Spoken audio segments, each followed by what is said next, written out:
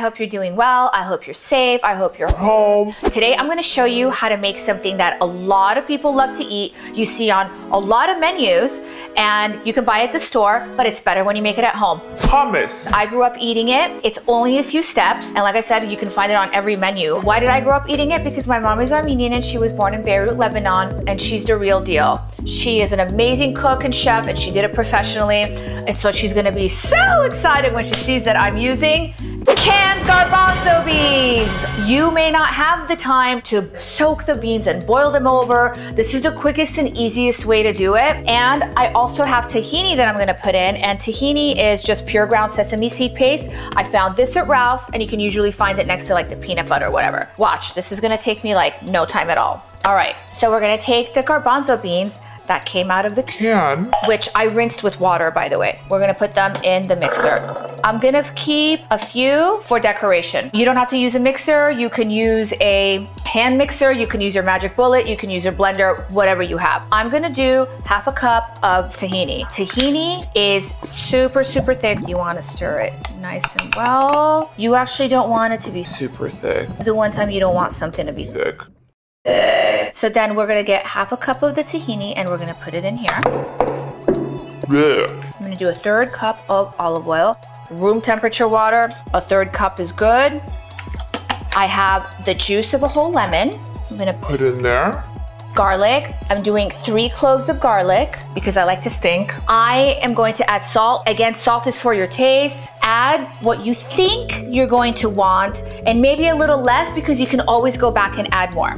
I'm going to add cumin. Cumin is a spice that you'll find in pretty much any spice aisle at your grocery store. So what do we put in there? Garbanzo beans, olive oil, garlic, water, tahini, lemon, and now mix this all together. And we're back. So now you're gonna taste it for texture and to see if everything is the way it's supposed to be. Oh, this is so good. It's still a little too chunky for me. I'm going to mix this a little bit longer. And we're back. We're gonna taste this one more time. Okay, this is the perfect consistency for me. The salt, the lemon, everything is exactly the way I like it. I took the extra garbanzo beans, remember, for decor, because you know, your hummus has to be a little extra. It can't look like the store-bought stuff. And by the way, this is so much better for you because you're making this at home. You know exactly what's in it. How quick and easy was that? And you know you can serve it with celery, carrots, pita chips, crackers, organic, clean, gluten-free. And this is also vegan. We have the garbanzo beans for the top. We're gonna get some more of the olive oil. I like mine spicy, so I have some hot red pepper here. I'm gonna put that as well. So here you go. I also put the cumin back on top, and voila, you have homemade hummus. Not for the traditionalists because we did not soak and boil the garbanzo beans, but it looks pretty good and it tastes really good. So I know you guys are like, oh, Mirella, thank you so much. That was so sweet of you. You totally showed us how to make something that takes like 2 seconds to make and that we all know about.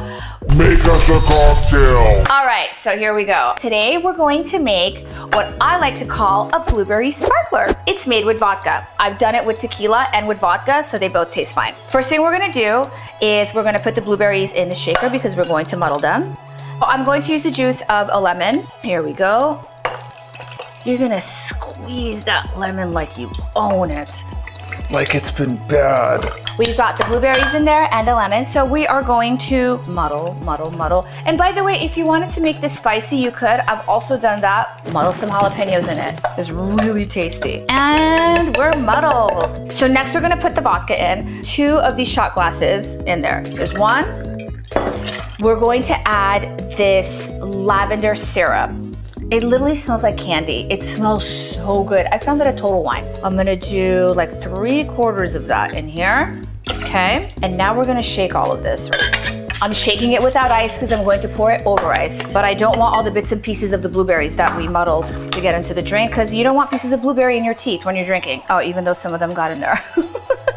I'm topping this off with this dry lavender sparkling soda. Super easy to find. Again, I found it at Total Wine. It's like the essence of lavender, so it's not like you're drinking, you know, freaking potpourri. Zhuzh this up a little bit. There we go. And we're gonna slide that right in. And look at how pretty this looks. And it smells phenomenal.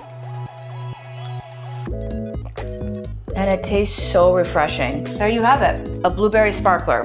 Looks pretty and tastes really good. I hope you guys are all well. I hope you're all safe. I'll see you hopefully sooner than later.